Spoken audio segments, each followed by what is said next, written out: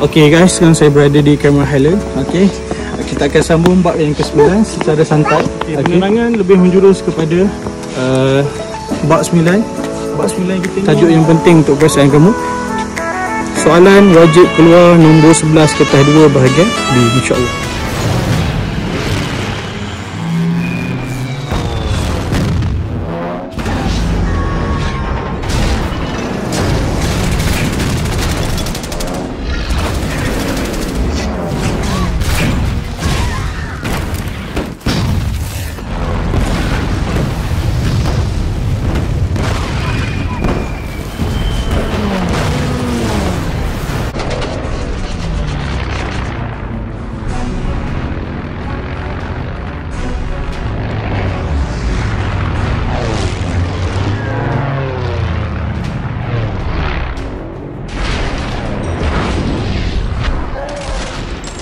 Okay, video tadi adalah antara scene yang terdapat dalam cerita Pearl Harbor. Okay, siapa pernah tengok filem Pearl Harbor ni mesti dia tahu. Okay, filem ini sangat berkait rapat dengan Perang Dunia Pertama. Okay, walaupun tema cerita ni antaranya adalah tema yang paling besarnya adalah percintaan, tapi okay, kita juga boleh tahu sejarah dan boleh mengaitkan filem ini dengan tajuk bab 9 kita, iaitu Perang Dunia yang Pertama. Okay, 3 perkara yang kita perlu ingat dalam bab 9 ni ialah perang, dasar dan cabaran. Okey, antara perang, dalam subtajuk perang ni kita akan belajar tentang Perang Dunia Pertama, Perang Dunia Kedua, okey, Perang Dingin. Okey, dingin tu kita boleh tahu dah, perang dingin. Okey, tanpa senjata. Dan yang keempat, kemunculan blok dunia. Okey, keempat ni kita akan belajar bawah tajuk perang. Okey, yang kedua pula kita akan belajar tentang dasar luar Malaysia. Okey, bila saya cakap dasar luar Malaysia, awak perlu ingat hubungan diplomatik. Okey, kita akan belajar hubungan diplomatik ini daripada negara kita asal daripada Kesultanan Melayu Melaka. Kita akan belajar hubungan diplomatik daripada Kesultanan Melayu Melaka. Okey, menjalankan hubungan diplomatik dengan negara-negara lain, China, India, negara-negara dekat Indonesia yang sekarang ni. Okey, dan seterusnya sampailah sekarang ni macam mana Malaysia menganggotai pertubuhan-pertubuhan besar seperti PBB, Commonwealth, OIC dan sebagainya. Yang ketiga adalah saya cakap kita perlu ingat cabaran masa hadapan. Okey, apa yang kita perlu belajar dalam cabaran masa hadapan ni adalah cabaran lah, masalah-masalah yang kita perlu tangani oleh masalah yang perlu Malaysia tangani untuk mendepani masa hadapan. Contohnya ICT, masyarakat, ekonomi. Okey, semua ni kita akan belajar dalam pembentangan kawan kamu. Ataupun kalau tak sempat dalam pembentangan ni, kita akan bincang soalan dalam kelas selepas pasca PKPP ni. Okey, sekian, terima kasih. Stay safe, stay at home, dan teruskan belajarlah untuk SPM 2021. Terima kasih. Assalamualaikum warahmatullahi wabarakatuh. Baiklah, pada hari ini Daniel akan membincangkan mengenai Perang Dunia Pertama, ataupun dalam bahasa Inggerisnya World War II. Bukan World War II, World War I. Baiklah, seperti kita sedia maklum, Perang Dunia Pertama berlaku pada tahun 1914 dan berakhir pada tahun 1918. Pada asalnya, Perang Dunia Pertama ini berlaku di Eropah dan merebak ke seluruh dunia, termasuk di Timur Tengah dan Asia. Baiklah, Perang Dunia Pertama ini berlaku disebabkan oleh faktor ekonomi dan faktor politik. Antara faktor politik termasuklah kemunculan nasionalisme dan sistem pakatan negara-negara Eropah, iaitu Pakatan Kuasa Tengah dan Pakatan Bertiga. Mesti korang tahu kan apa itu Perikatan Kuasa Tengah dan Perikatan Bertiga. Baiklah, Perikatan Kuasa Tengah atau Triple Alliance dibentuk pada tahun 1882, dianggotai oleh negara Jerman, Australia, Hungary dan Itali. Pakatan ini kemudiannya disertai oleh Turki dan Bulgaria. Bagi Pakatan Bertiga pula, terdiri daripada negara Britain, Perancis dan Rusia yang dibentuk pada tahun 1907. Pakatan ini kemudian disertai oleh Itali dan Jepun. Kuasa besar ini berlumba-lumba untuk mendapatkan tanah jajahan. Nasionalisme yang kuat menyebabkan kuasa besar ini sanggup berperang untuk membuktikan kekuasaan masing-masing. Seterusnya, dari faktor ekonomi pula melibatkan persaingan kuasa-kuasa besar merebut peluang ekonomi seperti tanah jajahan Dan antara faktor sejarahnya Archduke Franz Ferdinand, iaitu tahta Austria-Hungary, dibunuh orang yang bernama Gavrilo Princip, pengganas Serbia. Kalau dah main bunuh-bunuh kan, konflik lah. Dan sebulan selepas tu, Austria-Hungary telah mengisytiharkan perang terhadap Serbia, dan perang ini disokong oleh negara Jerman. Kalau dah cakap Jerman pun dah join, apa lagi, semua pun kita pun dah tahu kan kalau Jerman mempunyai pakatan tentera yang ramai. Jadi seluruh dunia dah tahu yang perang dunia akan berlaku. Tapi apa lagi, bawa lah geng dia, Perancis, Rusia, British, Britain ataupun lebih kita kenali sebagai British, mempunyai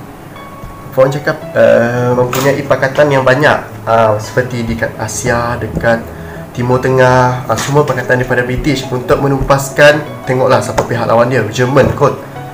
Menarik kan tentang Perang Dunia Pertama ni. Kalau kita tengok barisan pertama diorang, Jerman dan Perancis, pada bulan Disember kita tahu kan hari Natal, diorang mengisytiharkan renjatan senjata. Renjatan senjata ni macam race. Orang sambut hari Natal bersama-sama, bertukar hadiah, bermain salji.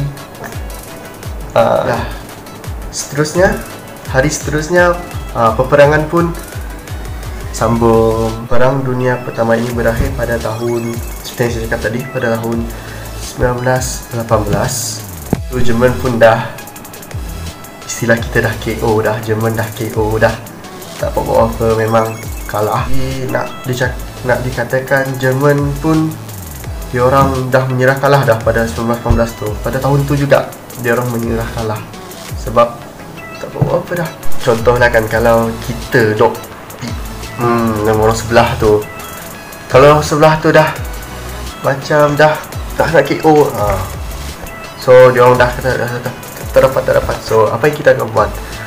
Kita akan kata okay dah, berhenti. Macam tu juga perang dunia ni. Kalau dah Jerman tu cakap dah tak dapat buat apa dah, so seluruh dunia mengisytiharkan berhenti perang.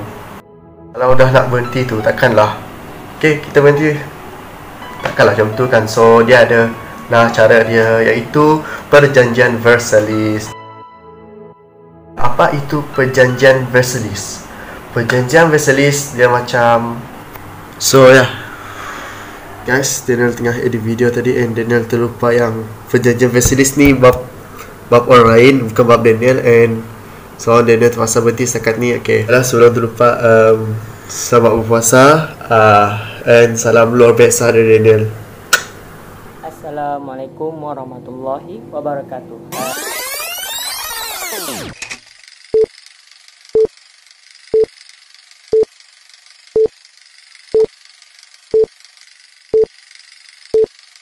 Saya telah diberikan tajuk oleh Cikgu Zuhakim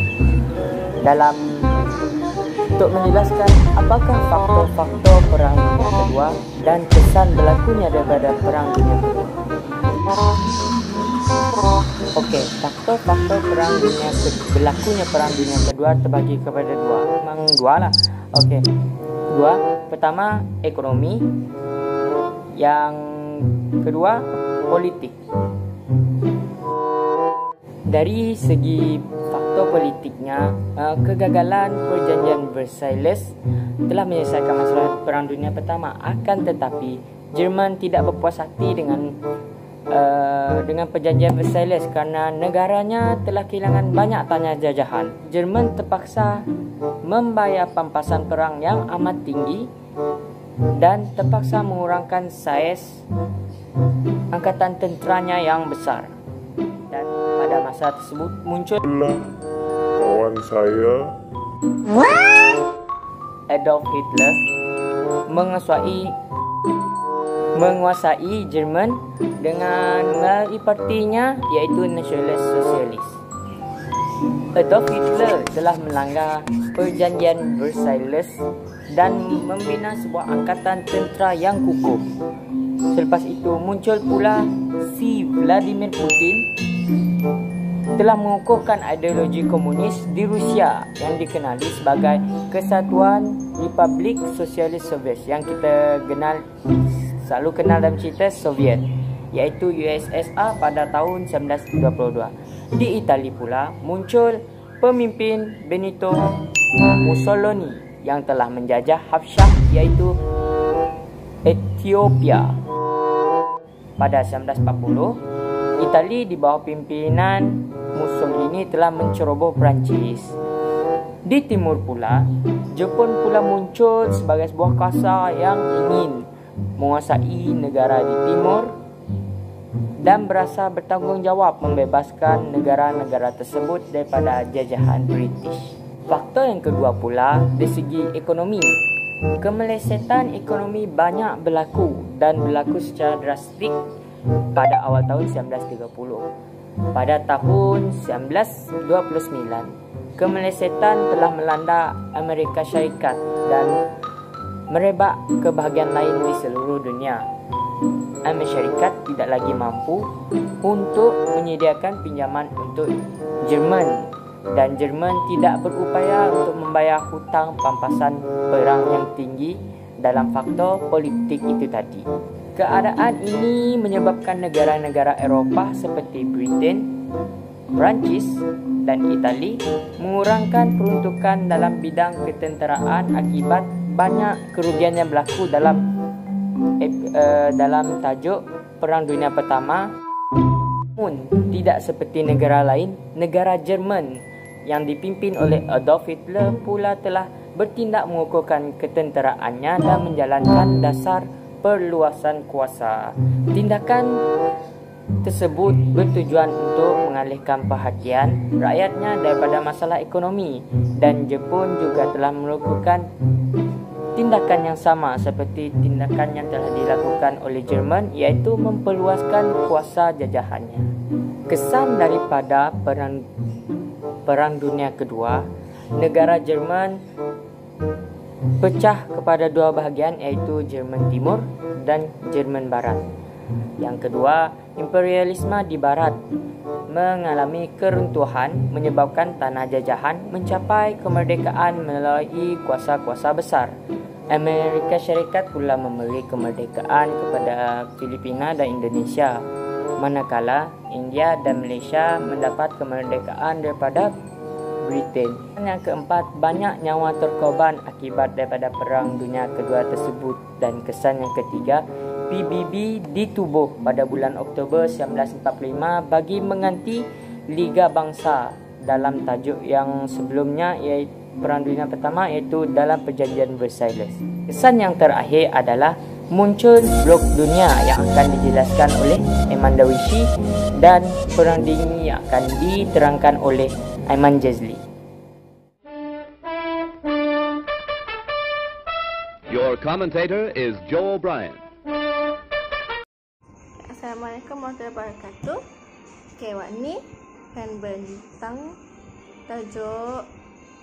tajuknya peristiwa Pearl Harbor hingga membawa kepada serangan bom Hiroshima Nagasaki, kemunculan Pakatan Bersatu versus Pakatan Paksi, dan kesan World War II. Okay.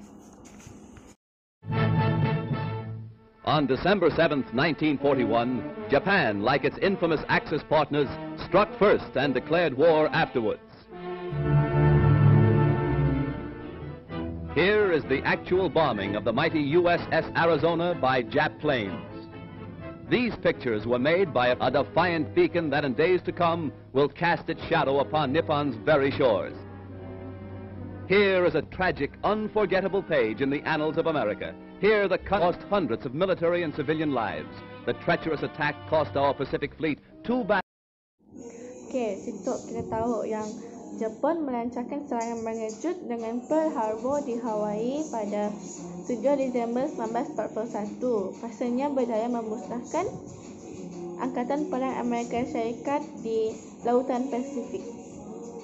Pasca Jepun menduduki tanah Melayu selepas berjaya mengalahkan Britain pada September 1942. Ingat sih yang Jepun kan masuk ke tanah Melayu tahun 1941, pasalnya keluar balik 1945. waktu World War I tu, ni ada 2 gate pakatan yang berasingan. Sigitnya pakatan bersekutu, sigit pakatan paksi. Pakatan bersekutu tu membernya Britain, Perancis dengan Soviet Union. Tapi kuasa paksi tu nya pun member Jerman, Itali dengan Jepun. Kuasa bersekutu tu nak member dak Britain, dak Perancis tu sidak tu menyelesaikan masalah dekat Eropah. Bila sidak Jerman kan kuasa paksi dah. Bila sidak Jerman tu dikalahkan oleh sidak Eropah tu pada Mei 1945. Kekalahan Jerman tu yang mengalihkan perhatian kuasa bersekutu dekat Jepun ke ASEAN. So maksudnya kat situ Jepun tu ada 2 gig. Jepun tu ada kuasa paksi, ada kuasa bersekutu juga. Tapi bersekutu tu macam ada juga kat situ. Dan dekat Jepun pun ada kuasa bersekutu juga. So maksudnya macam maybe pakatan tu ada banyak kali cawangannya. Pasal kan Amerika Syarikat selalu menang perang nak melawan dengan Jepun. Tapi Jepun tu semangat gig mau perang. Sebab alasan tidak ya simuk banyak kehilangan nyawa dengan peperangan yang lama. Mestilah mau freedom nak. So ialah target tidak Jepunnya. Pasal 6 Ogos 1945 Presiden Amerika Syarikat Harry Truman mengarahkan bom atom yang pertama digugurkan di Hiroshima. Dalam masa yang singkat jak bandar yang musnah bom atom. Bom atom tu bentuknya macam tu. Pasal lepas 2 hari bom atom yang kedua dilepaskan di Nagasaki. So kat situ kita tahu lah yang bandar kat Jepun dah musnah.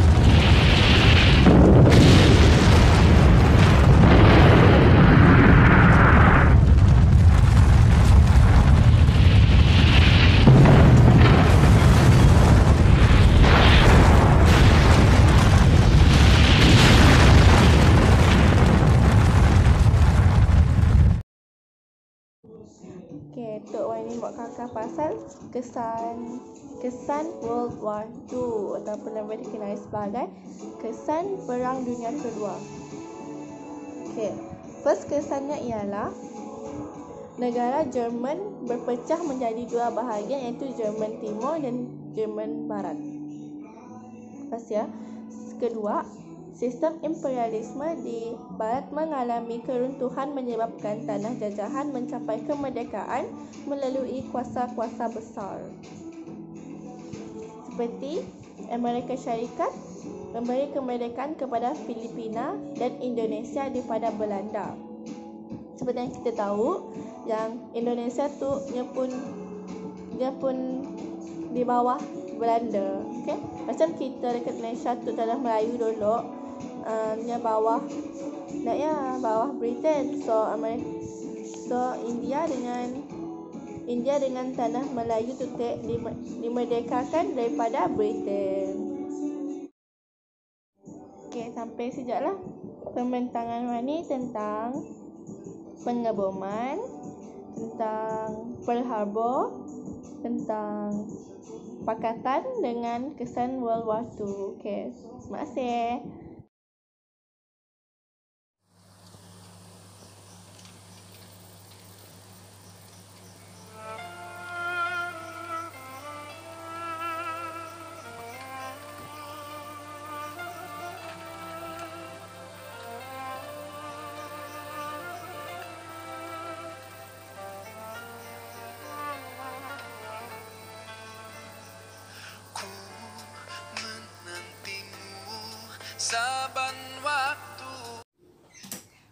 Hai, Assalamualaikum warahmatullahi wabarakatuh dan salam sejahtera.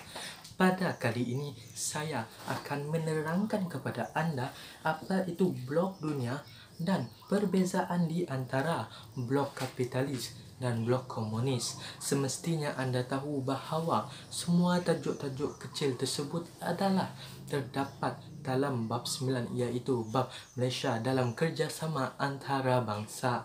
Tanpa membuang masa lagi, saya teruskan penerangan saya kepada anda. Baiklah, sekarang saya akan terangkan kepada anda apa itu blok dunia.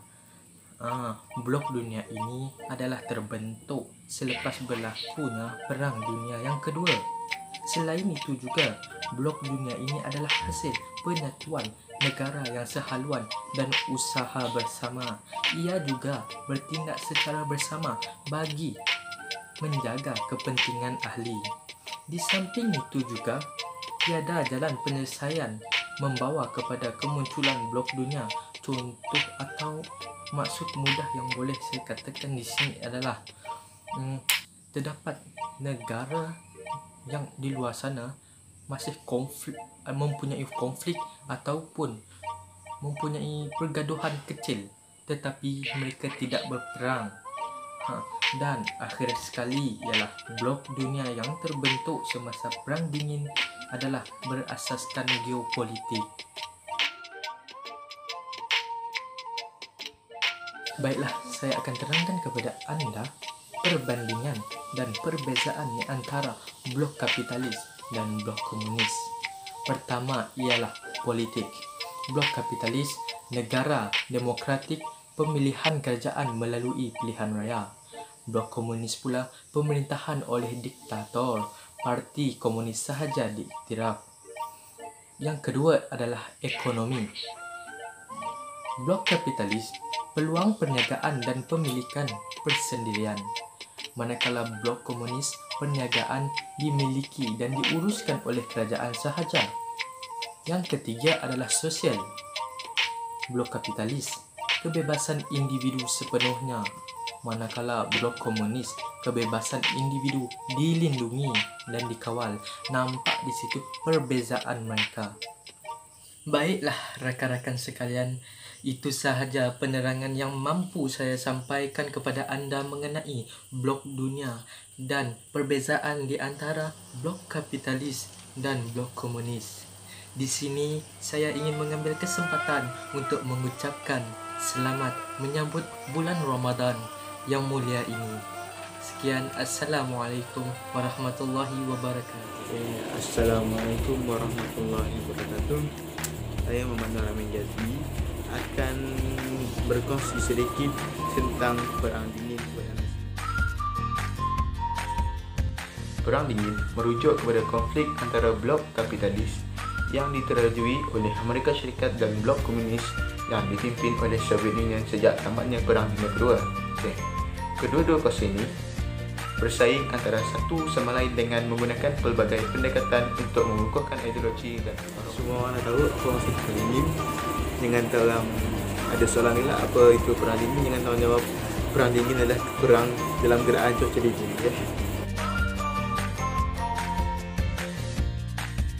Di antara sebab perbezaan ideologi politik. Amerika Syarikat dan Soviet Union mengamalkan ideologi politik dan sistem pemerintahan jauh berbeza antara satu sama lain ataupun bertentangan. Untuk mereka menggunakan sistem demokrasi yang mengutamakan hak kebebasan individu sepenuhnya, seperti kebebasan memilih kerajaan, kebebasan bersuara, kebebasan hak asasi manusia, kebebasan hak untuk berkumpul dan kebebasan media.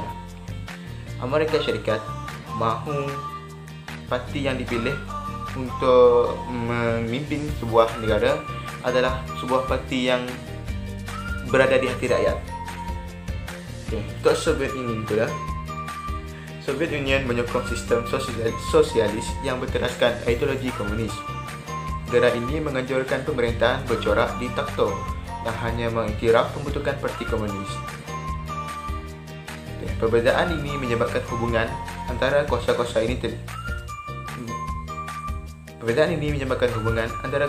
ini telah menyebabkan hubungan menjadi renggang dan akhirnya tercetusnya perang dingin.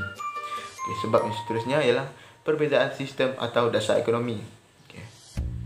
Untuk Amerika Syarikat memperjuangkan sistem ekonomi kapitalis yang menggalakkan perdagangan bebas tanpa campur tangan kerajaan, iaitu pemerintah mempunyai peranan yang sangat terhad dalam persaingan ekonomi. Sistem ekonomi ini memberikan keuntungan yang sangat besar pada pelabur. Untuk para pelabur pula, mereka boleh menetapkan berapa keuntungan yang mereka hendak.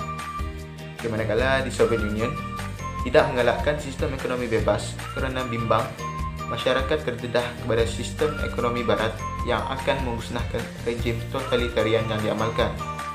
Kerajaan akan mengawal aktiviti perdagangan bebas dengan memberi peranan yang besar kepada pemerintah. Tujuan kerajaan Soviet Union tidak menggalakkan sistem ekonomi kapitalis kerana untuk melindungi kepentingan pelabur-pelabur kecil agar tidak ditindas oleh pelabur yang bermodal besar. Tindakan Soviet Union menentang ideologi kapitalisme dan bimbang terhadap ancaman dari Amerika Syarikat menyebabkan perang dingin. Dan sebab yang terakhir adalah doktrin Truman. Doktrin adalah bermaksud perkara yang menjadi pegangan sesebuah negara ataupun orang.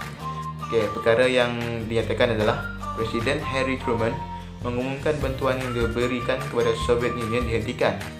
Amerika Syarikat tidak mengiktiraf kerajaan yang ditubuhkan tanpa persetujuan rakyatnya.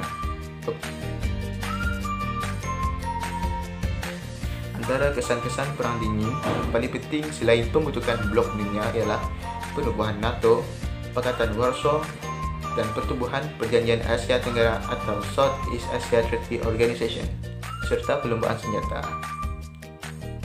Itu saja penerangan saya tentang perang dingin. Harap korang faham. Assalamualaikum warahmatullahi wabarakatuh dan selamat menyambut bulan Ramadan.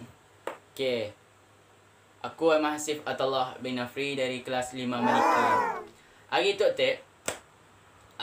tu aku dapat mesej dalam WhatsApp grup sejarah Cikgu Hakim agihkan tugasan dengan kami orang tajuk-tajuk untuk dah dibentang. Bab 9.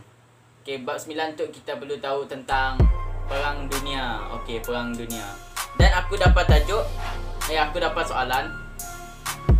Apakah matlamat asal luar Malaysia dan apa itu hubungan bilateral dan multilateral? Matlamat dasar luar yang ingin dicapai Malaysia tentunya menjaminkan keselamatan rakyat dan negara. Sebagai contoh, Malaysia menjalinkan hubungan dengan negara-negara Commonwealth, terutamanya Britain, Australia dan New Zealand. Sebab apanya menjalinkan hubungan dengan negara-negara Commonwealth ketiga-tiga tu?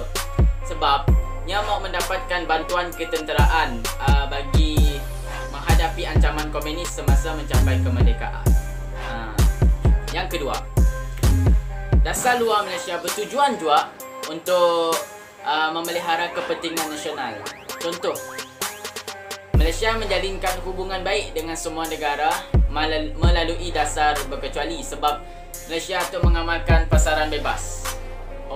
Selainnya juga, Malaysia itu menjalinkan hubungan dengan negara-negara yang mengamalkan sistem pemerintahan demokrasi. Semuanya adalah sebab pemimpin Malaysia mempunyai hak menjaga kepentingan negara dengan menentukan hala tuju pemerintahan negara ini. Yang ketiga, matlamat dasar luar negara ialah menjaga kedaulatan negara. Sebagai contoh, Malaysia menjalinkan hubungan baik dengan negara serantau melalui pertubuhan ASEAN, ASEAN, Association Southeast Asian Nations. Bersama-sama negara ASEAN, Malaysia mengisytiharkan rantau Asia Tenggara sebagai zon aman, bebas dan berkecuali bagi menghalang penglibatan kuasa luar yang boleh menjejaskan kedaulatan negara itu. Malaysia hanya menjalankan dasar pandang ke timur, menjadikan Jepun dan Korea sebagai model pembangunan ekonomi negara. Macam nialah. Malaysia menjalinkan hubungan luar sebab yang menggalakkan pembangunan dan kemajuan ekonomi negara. Sebagai contoh, Malaysia menjalankan dasar berbaik-baik dengan Amerika dan Britain. Sebab Malaysia tu mengharapkan Amerika dan Britain menjadi sebagai pembeli utama getah dengan biji timah dekat negara kita tu. Tambah sekejap lagi, Amerika Britain ya pelabur utama dalam bidang peladangan dan perindustrian di negara Malaysia. Matlamat dasar luar Malaysia adalah untuk memupuk kesejahteraan dunia. Okey. Sebagai contoh, Malaysia hanya mengutuk Israel sebab Israel tu nyesik menghormati kedaulatan negara Palestin, malah mencabulkan kedaulatan negara Palestin. Malaysia tu berpegang prinsip menghormati kedaulatan negara lain. Jadi nyesik menjalinkan hubungan dengan negara Israel. Malaysia menghormati juga prinsip hak asasi manusia. Malaysia memutuskan hubungan dengan negara Afrika Selatan sebab Afrika Selatan tu mengamalkan dasar apartheid. Dasar apartheid tu adalah orang bukan kulit putih, orang kulit hitam lah maksudnya. Orang kulit hitam dianggap sebagai lebih rendah dan diberi layanan kelas kedua dari segi politik, ekonomi, sosial, pendidikan dan kebudayaan. Undang-undang telah disalahgunakan oleh pihak pemerintah kulit putih untuk memastikan kekuasaan ataupun dominasi mereka ke atas kaum majoriti, ialah kaum kulit hitam. Hubungan bilateral merujuk pada hubungan secara terus dengan negara-negara tertentu. Contohnya, Malaysia mengutamakan hubungan dengan negara-negara jiran, termasuklah Singapura, Indonesia, Vietnam dan Thailand. Selain itu, hubungan luar juga diadakan dengan negara Asia yang lain, Amerika Latin, Afrika, Asia Barat serta negara maju seperti Britain dan Amerika Syarikat. Ia adalah hubungan bilateral. Hubungan multilateral pula merujuk pada hubungan dalam bentuk kumpulan dan pertubuhan seperti Persatuan Negara-Negara Asia Tenggara, ASEAN lah, ataupun Association Southeast Asian Nation, Commonwealth, Pertubuhan Persidangan Islam atau Organisation of Islamic Conference (OIC), Pergerakan Negara-Negara Berkecuali atau Non-Aligned Movement (NAM) dan sebagainya.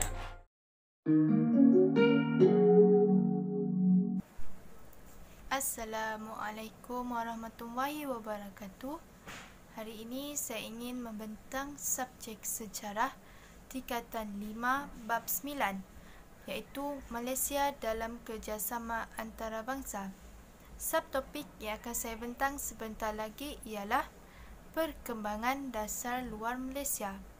Seperti anda tahu, perkembangan dasar luar Malaysia terbahagi kepada 3 tahap. Tahap pertama, tahap kedua dan tahap ketiga. Tokoh yang berkaitan pada tahap pertama ialah Tunku Abdul Rahman Putra Al-Haj pada tahun 1957 hingga 1970. Dasar luar Malaysia pada tahap pertama ialah dasar pro-barat dan juga anti-komunis, serta menjalin hubungan berbaik-baik dengan negara jiran serta negara Commonwealth.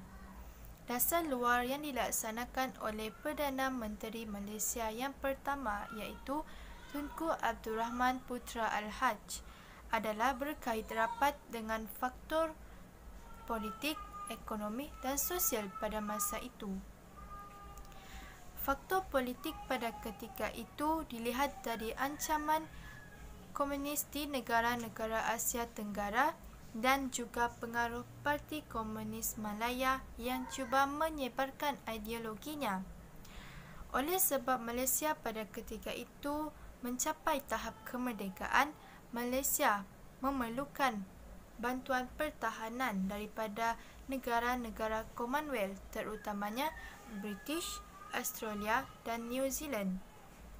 Dalam usaha untuk menyekat perkembangan pengaruh komunis, Malaysia telah membuat perjanjian pertahanan Inggeris Tanah Melayu AMDA pada tahun 1956. Melalui perjanjian ini, pihak British akan membantu Malaysia jika mengalami serangan daripada negara-negara lain. Dasar luar Malaysia yang seterusnya ialah berbaik-baik dengan negara jiran. Hal ini adalah kerana selepas tertubuhnya negara Malaysia, kita menghadapi beberapa krisis. Yang dimaksudkan ialah konfrontasi dengan Indonesia pada tahun 1963 hingga 1965. Krisis yang kedua ialah terputusnya hubungan dengan Filipina pada tahun 1963 hingga 1965. Dan krisis yang terbesar dan terakhir ialah keluarnya Singapura dari Malaysia pada tahun 1965. Usaha yang dilakukan untuk berbaik-baik dengan negara jiran ini terbukti dengan beberapa perjanjian yang telah ditandatangani, iaitu seperti menubuhkan Perjanjian Pertubuhan Negara-Negara Asia Tenggara dalam kurungan ASA pada tahun 1961 yang melibatkan Thailand dan Filipina. Yang kedua, Mafilindo pada tahun 1962 bersama-sama Indonesia dan Filipina. Dan yang terakhir, ASEAN pada tahun 1967 bersama-sama Thailand, Indonesia, Filipina dan Singapura. Pada faktor ekonomi pula, Malaysia masih bergantung pada Britain dalam menjaga kepentingan ekonominya. Hal ini disebabkan Malaysia merupakan anggota blok sterling yang menjalankan urusan perdagangan dengan nilai mata wang pound sterling. Yang kedua, Malaysia juga masih tertumpu dengan dua hasilnya yang utama, iaitu biji timah dan getah, dengan mengharapkan sepenuh permintaan daripada negara barat, terutama Britain. Dan yang terakhir, pelabur Britain masih menguasai peratus terbesar dalam ekonomi Malaysia, terutama dalam bidang perladangan dan perindustrian. Namun, Malaysia dari semasa ke semasa berusaha mengurangkan kebergantungannya dengan Britain melalui pengalaman pasaran bebas. Pasaran bebas sama erti dengan pasaran kapitalis, di mana pengeluar dan pengguna bebas memiliki sumber-sumber ekonomi atau sumber faktor pengeluaran. Dan yang terakhir, Malaysia mula membina rangkaian perdagangan dengan negara-negara lain seperti Amerika Syarikat, Jepun, Singapura dan Jerman Barat bagi mencari pasaran baharu. Seterusnya tahap kedua. Tahap kedua terdapat dua Perdana Menteri yang terlibat. Yang pertama, Tun Abdul Razak pada tahun 1972 hingga 1976. Dan Perdana Menteri yang kedua ialah Tun Hussein On pada tahun 1976 hingga 1981. Dasar luar Malaysia menjelang tahun 1970-an mula berubah, iaitu kepada dasar berkecuali dan berbaik-baik dengan seluruh negara. Perubahan dasar ini disebabkan kurangnya peranan yang dimainkan oleh UMNO dan juga kurangnya pengaruh British di Timur. Perubahan ini juga berdasarkan pergolakan yang berlaku di Vietnam yang melibatkan dua buah negara dalam Perang Dingin iaitu Amerika Syarikat dan China. Untuk mencapai matlamat dasar luar Malaysia, beberapa usaha telah dilakukan iaitu mengisytiharkan konsep ZOFAN, Zon Aman, Bebas dan Berkecuali atau Zone of Peace, Freedom and Neutrality bersama-sama dengan negara-negara Asia. Menjalinkan hubungan diplomatik dengan negara berkefahaman komunis seperti China, Jerman Timur, Korea Utara, Vietnam Utara dan Mongolia. Melalui hubungan diplomatik dengan Vietnam pada tahun 1976, masalah pelarian Vietnam di Malaysia dapat diatasi dengan kerjasama negara-negara jiran. Faktor yang terakhir iaitu faktor ekonomi dalam tahap ketiga. Perdana Menteri yang terlibat pada tahap ketiga ialah Tun Dr. Mahathir Mohamad pada tahun 1981 hingga 2003. Pada tahap ketiga, dasar luar Malaysia adalah beliau mengekalkan dasar-dasar tahap kedua, tetapi beliau lebih menekankan kepada kepentingan ekonomi. Hal ini ditekankan berkaitan dengan isu-isu perdagangan, pelaburan dan pembangunan, terutama dalam kalangan negara membangun. Antara matlamat dasar luar tahap ketiga ialah yang pertama, mengadakan hubungan lebih erat dengan negara-negara ASEAN.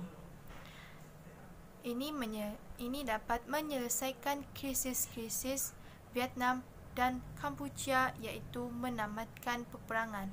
Matlamat yang kedua ialah dasar pandang ke timur pada tahun 1982. Beliau menggunakan negara Jepun dan Korea Selatan sebagai model bagi membangunkan negara Malaysia dengan lebih pesat. Seterusnya, beliau menggalakkan rakyat Malaysia mengambil dan menerima pakai nilai-nilai murni. Sambung.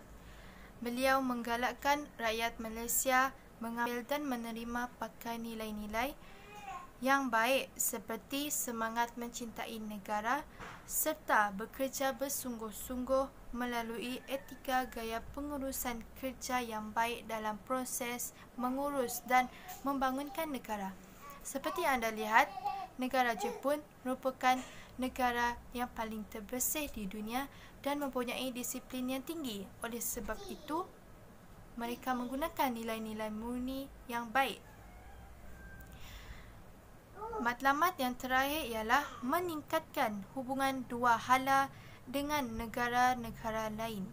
Hubungan dijalin menerusi lawatan yang dilakukan oleh Perdana Menteri Malaysia Tun Dr. Mahathir Mohamad ke negara Afrika, Amerika Selatan, Caribbean dan Pasifik Selatan.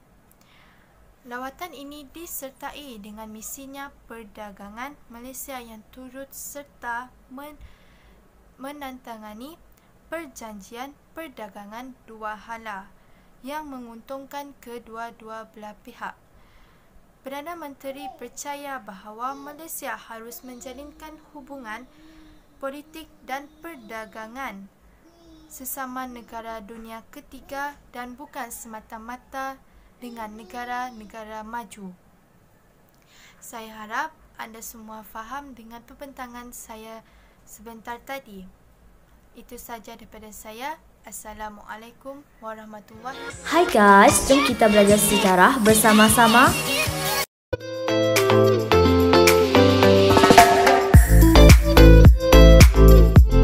Assalamualaikum Assalamualaikum dan hai semua. Pada video kali ini saya akan membentangkan mengenai Pertubuhan Persidangan Islam OIC. OIC ialah singkatan kepada Organization of Islamic Conference atau Pertubuhan Persidangan Islam.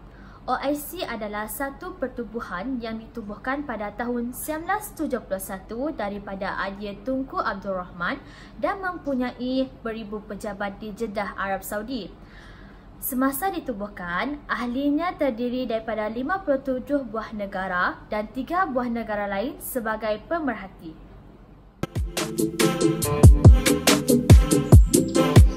Selamat penubuhan OIC ialah untuk mengeratkan hubungan dalam kerjasama dalam kalangan negara Islam dalam semua bidang.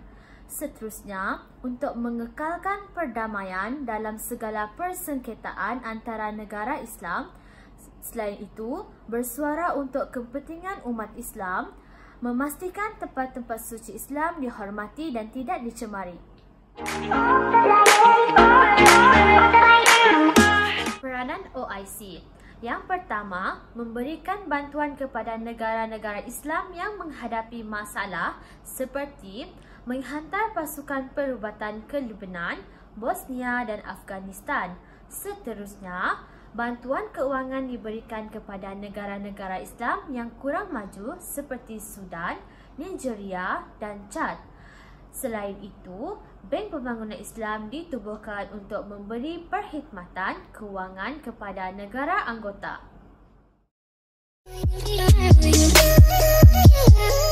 Peranan Malaysia dalam Pertubuhan OIC. Malaysia telah memainkan peranan penting dalam pertubuhan ini apabila Tunku Abdul Rahman menjadi Setiausaha Agung OIC yang pertama.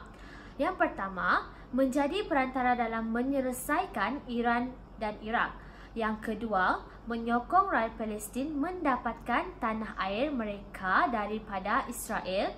Yang ketiga, Malaysia menjadi tuan rumah persidangan OIC pada tahun 1974 dan 2003. Yang keempat, menganjurkan persidangan menentang pengganas pada tahun 2002.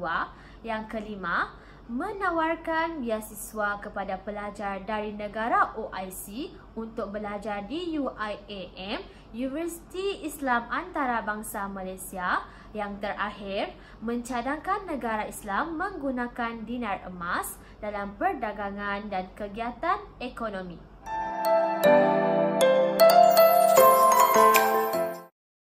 Faedah OIC kepada Malaysia. Malaysia juga telah mendapat faedah seperti yang pertama, mendapat pinjaman daripada Bank Pembangunan Islam untuk projek pembangunan. Yang kedua, Malaysia menubuhkan Universiti Islam Antarabangsa Malaysia UIAM dengan bantuan OIC. Yang ketiga, Malaysia mendapat penghormatan daripada negara-negara anggota dalam memperjuangkan hak dan kebajikan negara Islam. Sekian, terima kasih. Saya harap video-video yang kita bincang dan kita bentang ini dapat membantu SPM 2021.